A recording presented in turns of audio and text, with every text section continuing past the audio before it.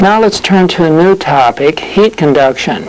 We've developed quite a few methods in structural mechanics, and many of those same approaches will now work in heat conduction. I'll start with an overview, then we'll use a variational approach to form a heat conduction finite element.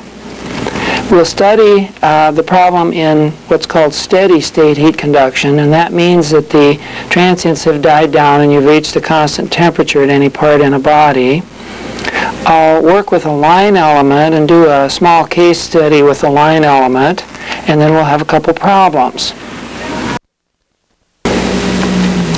Thermal loading has several effects on structures. One is that the material properties of the structure can change as it's heated or cooled. This is often handled in commercial finite element codes by a lookup table where the user has to put the material properties as a function of temperature. That's a relatively passive role for the thermal effect. Then we have conduction, convection, and radiation. It turns out that conduction is the major effect in structural mechanics in the interior of the body because we have solid, opaque bodies. As a result, convection is usually external to the body and would appear as a boundary condition. And likewise, radiation on an opaque body often appears externally as a boundary condition. So you're really left with the heat conduction problem as the primary thermal effect on a solid structure. As a result, we're going to be very interested in developing solid heat conduction elements. Let me first show a little chart here that in general thermal problems are approached in two major ways numerically. One is as a heat conduction problem where the proper fluxes and boundary conditions, insulator boundaries and so on are used to find the temperatures in the body. A second way is when the temperatures are known over here and you calculate the thermal stresses that result. Those two processes are really different. They have different solvers. You have different field equations because the left problem over here is more of a mechanical problem, really, and the one on the right is more of a thermal problem. Now, there is a coupling possible. If you've got the temperature field after your heat conduction problem, you can then follow this arrow to the left and find what the stresses in the body would have to be. So this is a kind of temperature loading on the body and causes thermal stress. On the other hand, to move from the direction of left to right, if you have a set of stresses in the body, including naturally occurring mechanical stresses, which I'll put here, then it's rather difficult to convert those into temperatures. We've all heard of such cases, and they're strongly nonlinear in general. For instance, you can stretch a rubber band a number of times and put it to your lips, and you find that it's hot. And that's because large mechanical motion will produce heat. We've pretty well neglected that effect in our course to this point because we've dealt with infinitesimal elasticity. And in general, then, that's a problem of large deformation, frictional forces, and things that are real heat creators. In the heat conduction problem, then, temperature becomes the field variable, and we have what's called a field equation that governs, and we solve a field problem. Other field problems that we've discussed a bit already are stress, pressure fields, magnetic, electromagnetic, and fluid flow. So a thermal field is just a classical field in that sense. And we could use various equilibrium ideas. These would be balances of flux, for instance, or we could use energy methods, and this was going to be our approach here, or we could use weighted residual methods such as Galerkin's method and the Petrov-Galerkin method. Actually, the integral formulations are desired over differential formulations because integral formulations tend to smooth these field variables. So there's a real attempt made here then to go to an integral formulation, and that's a natural variational approach. In our case, we'll look at a total energy of the temperature field. because of the advantages of an integral formulation, we would like to choose a variational method to study heat conduction. Variational methods include minimum potential energy that we saw in structural mechanics, Hamilton's principle in dynamics, and what we'll use will be a minimization of thermal energy. We're going to need the definition of a functional to do this variational method. A functional is something such as this f of psi, which is actually a function of a function. In this case, it's an integral of the function psi and its derivatives. The interesting thing then is that you can take a derivative of the functional by the variable psi, but not by the underlying coordinates, because those are integrated out in this expression and don't appear explicitly after the integration has taken place. So you're not allowed to vary the domain of the problem, but you're allowed to vary the proposed answer to the problem. Let's define a variational operator delta in the same spirit that we did earlier as a virtual operator in the virtual work theorem.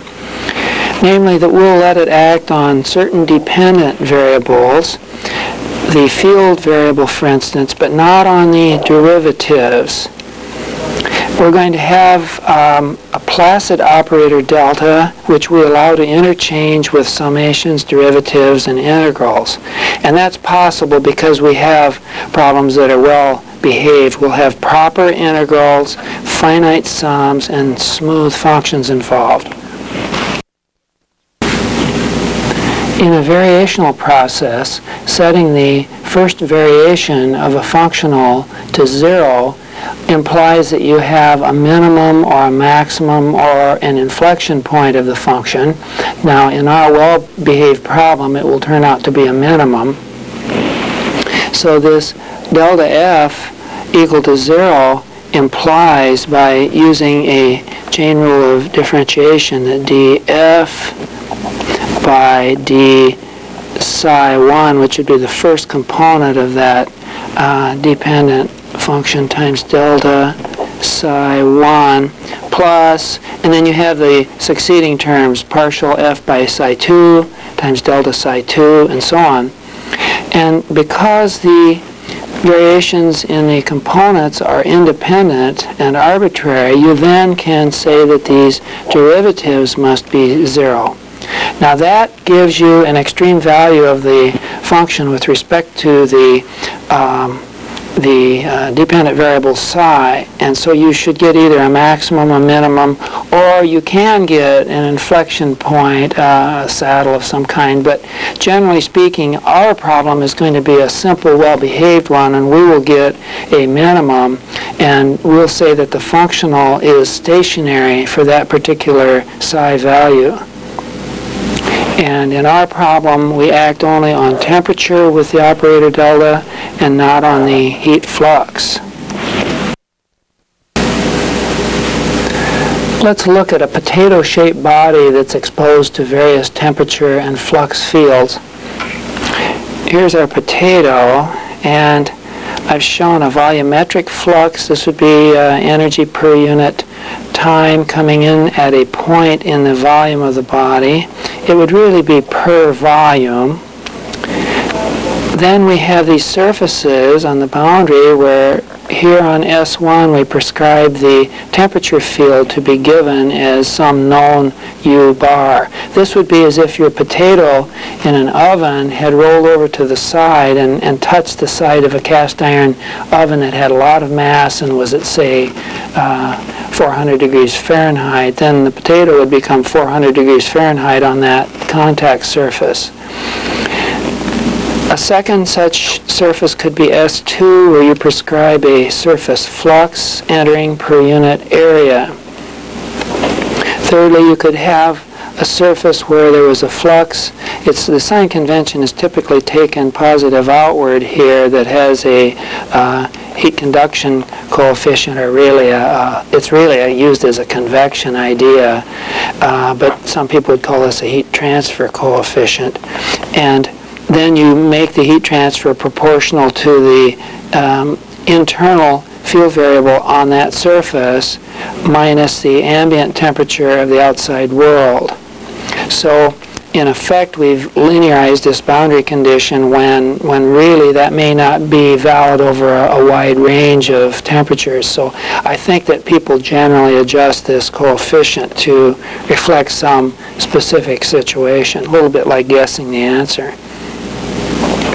Then I've taken the liberty of adding a point heat flux here. This would be an amount of energy added per unit time and could be directly. Now let's use this variational approach to develop a heat conduction solid element. What we'll do is divide our potato-shaped body into solid elements as shown, and there could be some hexahedrons and some pentas and so on. I show a penta just as an example here with 6 nodes ranging from A to F.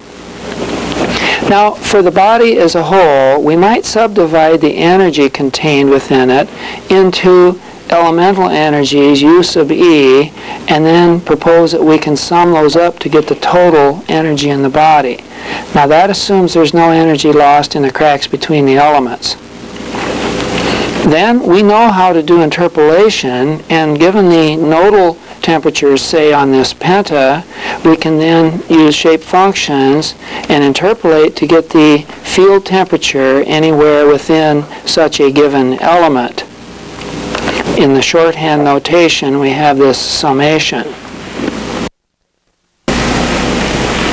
The thermal potential that will be our functional will be a function of the temperatures in the body, and once we discretize, will be a function of all the nodal temperatures in the body.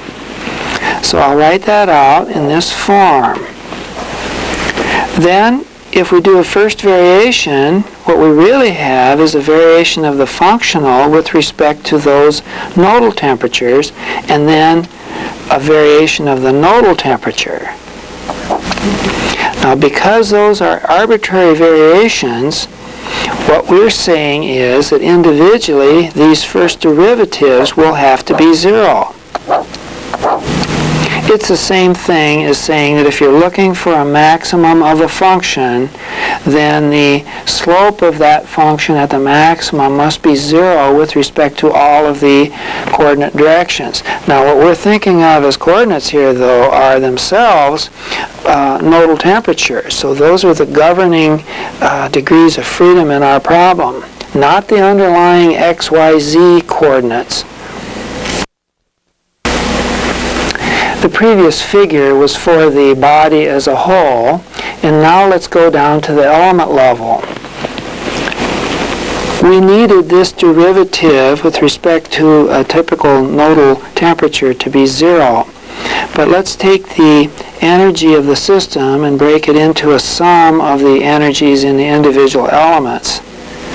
Then we interchange the summation with that derivative, and now we see that we can work down at the element level and work on the derivative of the energy with respect to nodal temperatures. And you'll usually do that by looking at the nodes connected only to that element, because they'll be the only ones to affect that element's energy.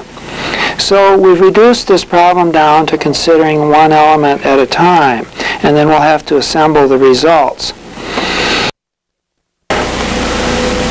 Now let's be more specific about this thermal energy. We'll look at it for a single element, and the definition is given here. It's a little bit long, but we can understand it. There are heat conduction coefficients that are possibly different in the 3 directions, so we have the possibility of studying orthotropic materials. There are squared quantities in the parentheses that are really the gradients of some temperatures, and that plays a role similar to stored elastic energy in a springy body. The analogy is complete in the sense that if you have a hot area of a body and a cold area of a body, then this is some measure of the body's ability to pump energy from one end to the other. much as if you had a coiled spring and released it, it would want to come to some kind of elastic equilibrium. Well, here, this body would like to come to a thermal equilibrium. Then you have volumetric heat sources, where you find that flux is multiplied times temperature-like quantities for an energy dimension. Here you have surface fluxes times temperatures. Here you have the convection outflow of energy, again a quadratic quantity depending on this difference between the body temperature and the ambient temperature, and then this heat transfer coefficient. And lastly, the energy, or at least the potential of the external loads, which for us are concentrated fluxes. In that previous expression, there were nodal temperatures sprinkled throughout. And one of our goals is to try to find the first derivative of that energy with respect to those nodal temperatures. So we do that here. We use the free index I to characterize which node that we're considering at the time. And taking that derivative will yield these terms from what was once a quadratic set of coefficients with the u sub j appearing quadratically. Now they will appear linearly. Likewise, some of these remaining terms that were linear in the u sub I will now become constants. The one situation that is still present, interestingly, is the convection term down here will show the nodal temperatures appearing linearly. The resulting equations then are going to have substantial involvement. They're going to have a matrix on the unknown temperature field, and then there are going to be some vector-like quantities on the right. So we can already identify where the nodal temperatures are going to appear. They'll be in this stored thermal energy or heat conduction matrix, and then they're going to be in some terms here that are going to be a heat convection matrix. To get that set of equations into a matrix form, we do have to do a lot of interchanging of integration, differentiation, and summation. So here we have our desired derivative with respect to a nodal coordinate. And then in here we have our conduction terms multiplied times the nodal temperatures. Here's our convection terms multiplied times nodal temperatures. And then those terms that appear to be loading terms are the volumetric heat source, the surface flux into the body, the ambient temperature part of the heat convection, and then the prescribed concentrated fluxes. So as promised, we'll now show you the matrix form of these terms. We'll gather together the heat conduction coefficients, which are given here. Then we'll have the convection terms, which are given here. And then we'll have the terms that appear like forcing terms and don't depend on the u displacement. And we notice those four different kinds. This volumetric flow is positive into the body. This is positive into the body. Actually, this term here will be positive into the body also, because that's the external ambient field trying to hold the temperature or the flux from coming out. So it's definitely pushing back into the body. And then here are the concentrated fluxes going into the nodes. I'll write out those nodal fluxes in vector form. The total vector flux would be due to the volumetric flux of the volume source, then the surface flux coming in through capital Q, the convection part of flux due to the ambient temperature, and finally the true concentrated fluxes. Now this is still really at an element level, and once we have all these terms, we can then assemble them into the system matrix, which would be n by n. I've shown that here, and it's now a sum of all the elemental energies that we discussed, and then we can stack up the derivatives with respect to each of the null coordinates. Now there's kind of a shorthand here. This was originally used by Zienkiewicz, and I think it's sort of a just a crutch for remembering what's happening here when you take the derivative of a scalar quantity with respect to a vector in this sense. So I show the identity here to show that that's just an identity, it's just a definition. But really we mean then to assemble in the conventional way here with the capital letters indicating system behavior rather than element behavior. And then I repeat the entire system equation below. Notice that all of these fluxes on the right are positive as inflows.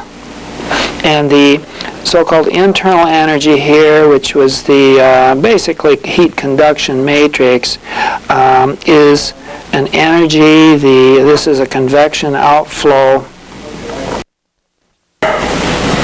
The formulas that we just developed are really very general. They can be used to develop almost any of the heat conduction matrices.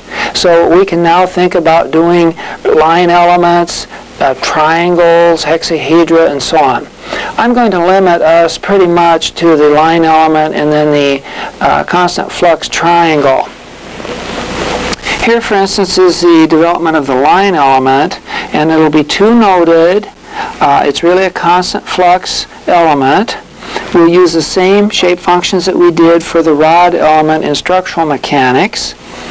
Then we can go into the heat conduction matrix and simplify it down to the one-dimensional case. So you only have the heat conduction coefficient in that one direction.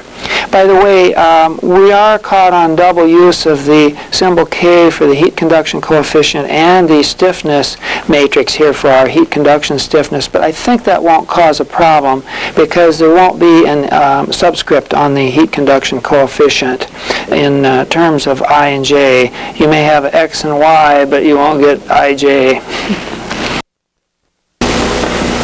This heat conduction matrix, or internal energy as some people call it, remember, is a measure of the ability of the body to do work by pumping thermal energy from one side of the element to the other. In this case, it has to do with the gradients of the shape function. And when we do that calculation, we get terms, for instance, the component K11, which is AK over L. This looks a little bit like the elastic problem of the rod, where you get some things that are geometrically related, such as the area and the length, and then you get a material property, such as the K. We work out the other terms in a like way.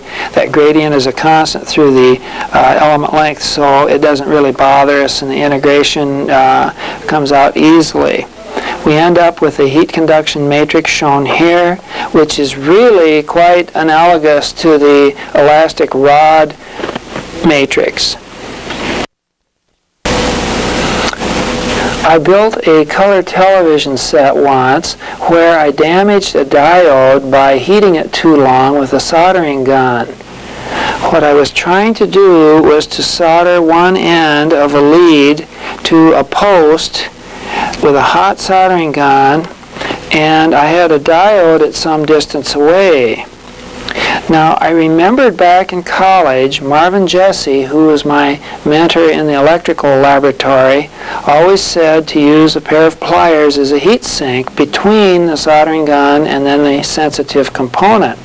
So the natural question is, how much longer could you work with this heat sink present than if it were absent? And I mean to look at this as a steady state problem. So what I would like to do then is look at the heat flux into the diode with and without the pliers there when the temperatures are at the outset of the soldering process. It isn't obvious at the outset how I'm converting that time problem into a steady state problem, but I'll do a little sketch at the end that will help clarify that. Here's the finite element model that I'd like to make, which would involve two elements dealing with the thin copper wire here and here, and then one thicker element dealing with the plier, needle nose pliers. And that would be steel. I found the thermal conductivities for the two and the pliers, being of steel, are not as conductive as the copper wire, of course. But there's quite a bit of material there. I give a diameter here in inches of 1/4 inch as opposed to much, much less than that for the diameter of the wire. Now I'd like to show the assembled matrix. Our heat conduction matrix has the sum of the different heat conductivities at the K11 position, because I numbered that node at the joint between the pliers and the wire as node number 1. So I get both of the wires joining there as well as the pliers. And I'm using this shorthand notation where the single symbol stands for this collection of terms in each case.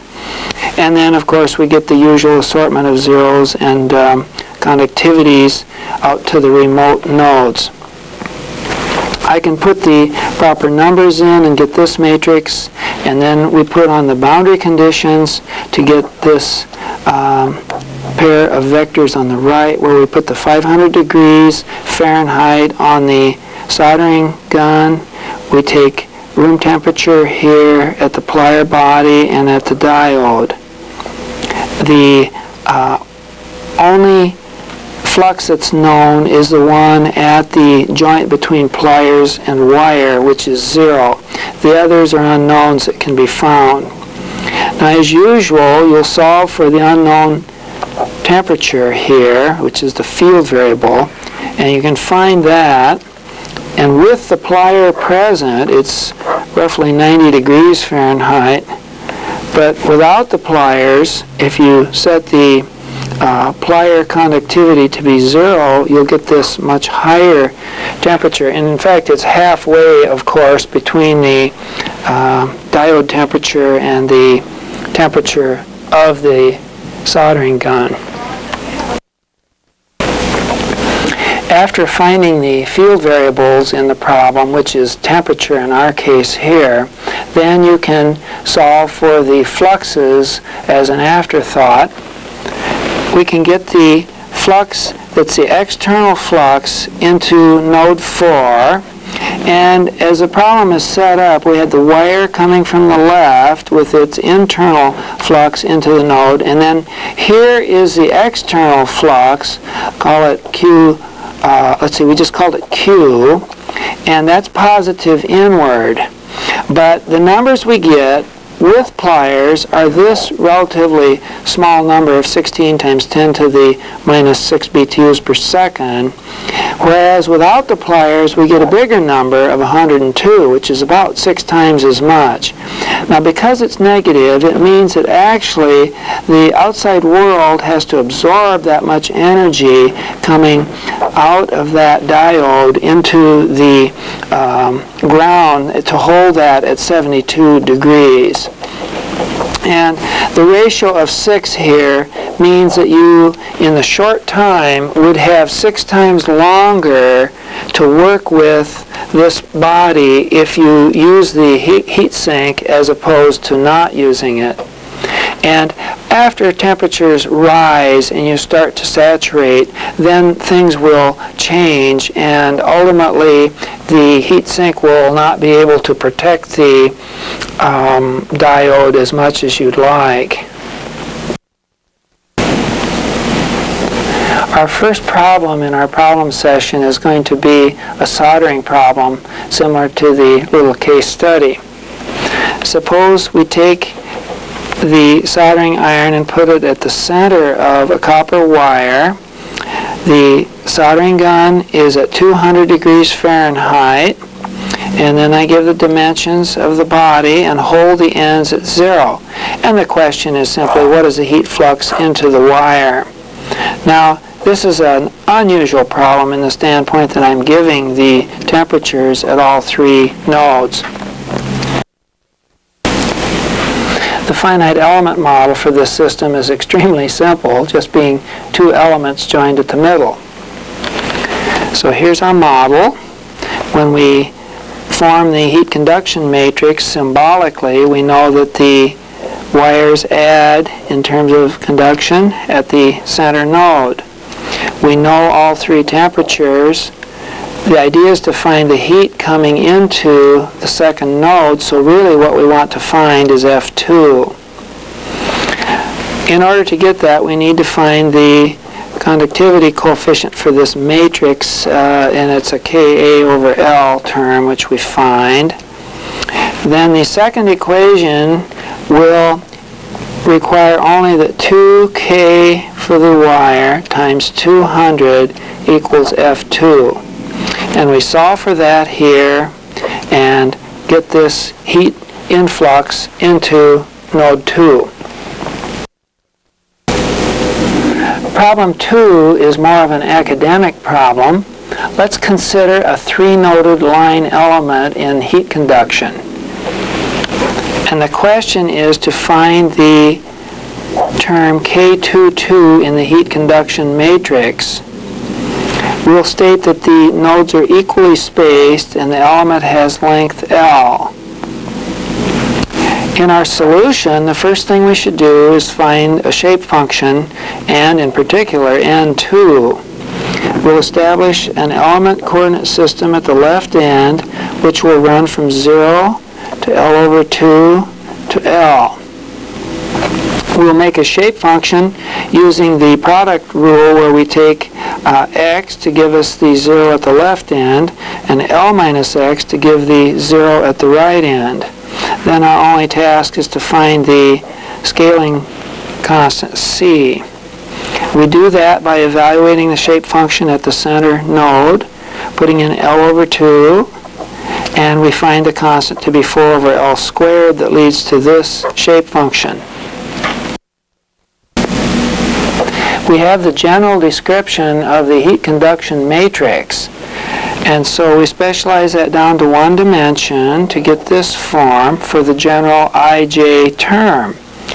In our case, we only need K22, so indeed we put in N2 in both locations. This calls for the integral of really the square of the gradient, and that will be a quadratic function given here. The quadratic integrand becomes a cubic upon integration, shown here. It's evaluated at the 2 ends, and we end up with this coefficient. That completes our problem session.